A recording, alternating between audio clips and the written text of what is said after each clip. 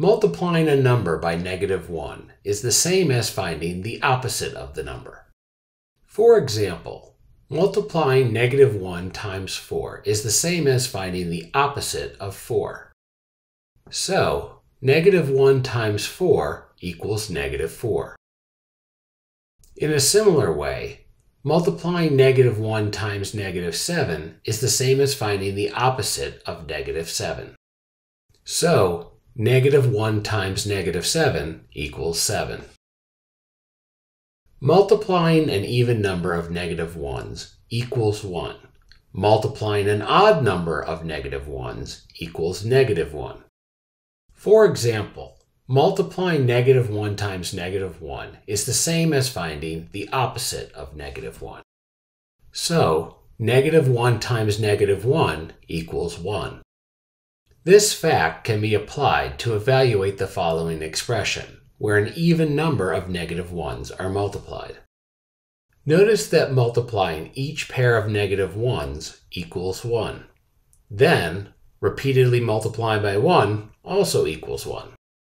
So, the product of an even number of -1s equals 1. A similar strategy can be applied to multiply an odd number of -1s.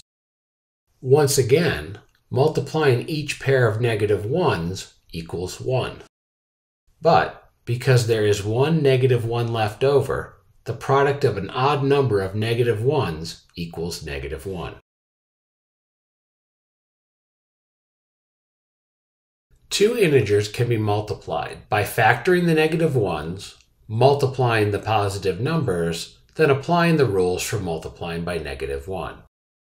For example, -5 times -4 can be calculated by rewriting each negative number as -1 times a positive number.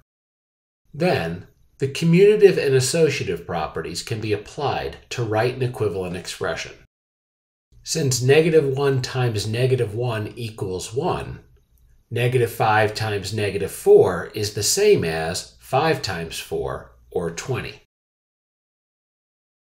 For a second example, only one of the numbers is negative, -5 times 4. When -5 is factored to get -1 times 5, -5 times 4 is the same as the opposite of 5 times 4, or -20. So, when two negative numbers are multiplied, the product is positive. This is because -1 times -1 can be factored out as 1, leaving a positive times a positive. When a negative and a positive number are multiplied, the product is negative. This is because a single -1 can be factored, leaving the opposite of a positive times a positive, which is negative.